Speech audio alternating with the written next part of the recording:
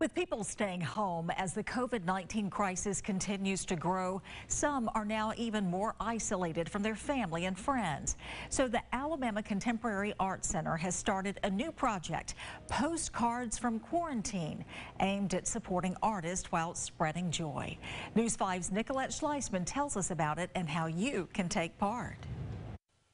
This project is aimed at helping local artists while also supporting those who are extremely isolated during this pandemic. Individuals in our community that we feel need a little light in their life. Postcards from Quarantine is a project the Alabama Contemporary Art Center in downtown Mobile is doing in hopes of not only helping local artists, but people who may be feeling a little lonely right now. Who are already isolated by this, but are extra isolated because they can't be visited by their grandkids. The project calls for artists to create a postcard with the theme, "We're all in this together." 10 artists' designs will be chosen to be featured on the postcards. They'll each be paid $150 for the designs. It's definitely a way for artists to make what we're all feeling and thinking visible. The Alabama Contemporary Art Center is also asking for people to sign up as pen pals to write people who are extra isolated because they're living in assisted living facilities, nursing homes, or senior homes.